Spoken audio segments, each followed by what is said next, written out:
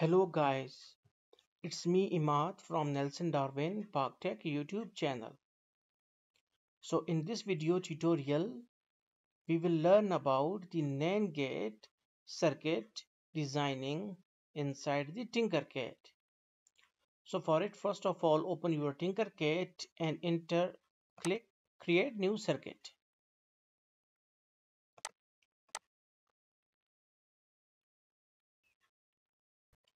After some moments, your main window will be open. And here first we will search for the proper IC for NAND gate. So you must know that 74HC00 is the quad NAND gate IC package.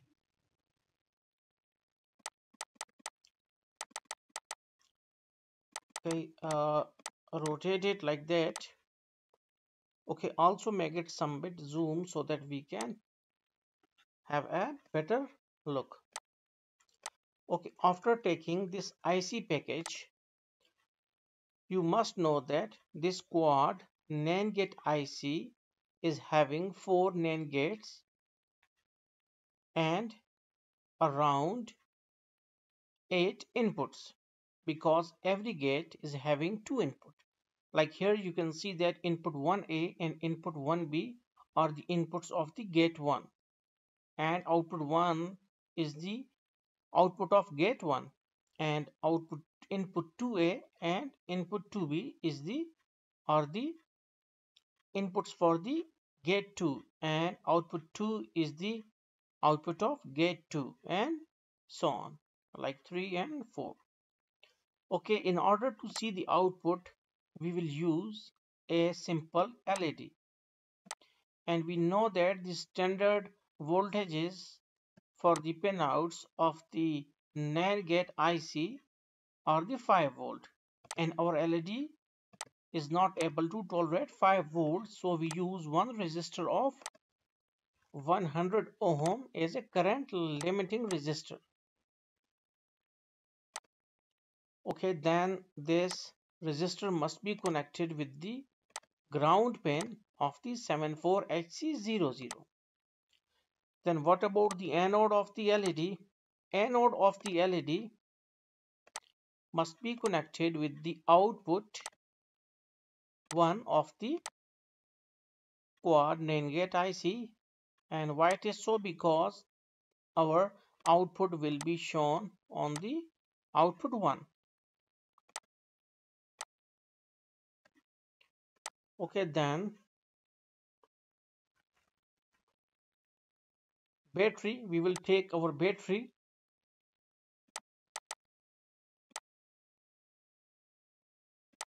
Okay, as we know that this is 9 volt battery and the operational voltage for the NAND gate IC is 5 volts. So we have to lower it down with the help of LM7805 5 volt voltage regulator. It will just take 9 volts and will convert them into the 5 volts.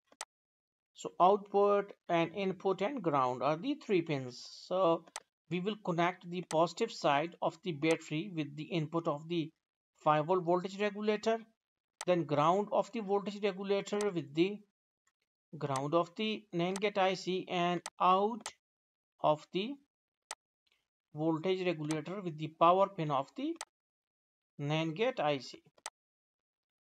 Okay, so at input it is 9 volt and on output it is 5 volt.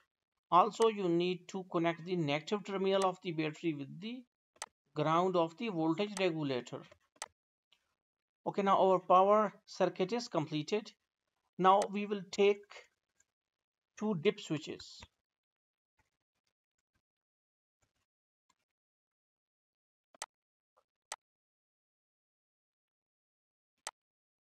Now we have two dip switches and what usually they do, they are used for the input. Okay, so you just need to do one thing and that is, okay, first we will make them aligned. Okay, connect 1B and 1B with each other. These two pins must be connected with each other, and we will connect them with the 5 volts. Like just connect the one with the 5 volt and both will be get connected. Okay, now they are connected with each other, so it's okay. Okay, then we will connect the dip switch 2 with the input 1B and 1A with the or the first dip switch with the input 1A. So this one, okay, okay. Okay, now our circuit is now approximately completed. Yeah, it is, you can say it is fully completed now. Okay. Okay, now first, but you must know that what an AND gate is. So an AND gate is just the inversion of AND gate. Like all the outputs are like AND gate. And what about AND gate? In AND gate, all the outputs are 0 except 1 1. When there is input 1 1, so output is 1 in case of NAND, in case of AND gate. And just we will revert it out in the case of NAND, like if it is 0 0, the output must be 1. If it is 0 1, the output must be 1. If it is 1 0, the output must be 1. And if it is 1 1, the output must be 0. Like the inversion of AND gate. So okay, now we will run it. Now we can see that our both the switches are at 0 0. Both are the low.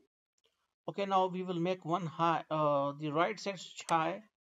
So it is like 0 1 and still it is 1. Okay, now we will make this low and the first high, so it is 1 0 and still it is 1. And then we are going to make both 1 1 and at 1 1 it is off or at 0. The LED is off means 0 and LED on means 1. So now we have verified our NAND gate logic. So hopefully you got the concept.